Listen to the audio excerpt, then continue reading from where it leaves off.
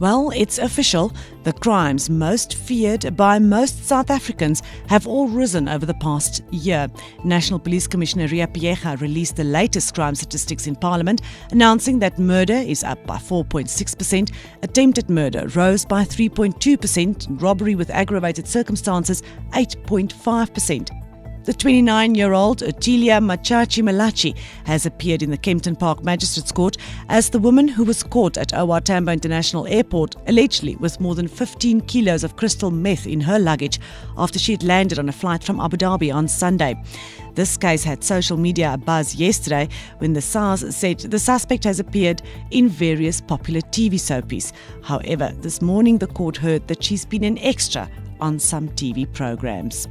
Check out all our social media sites. On Twitter, we wait for tomorrow's announcement in England, and in the meantime, we want to know who you think will take over as the new captain of the Springboks.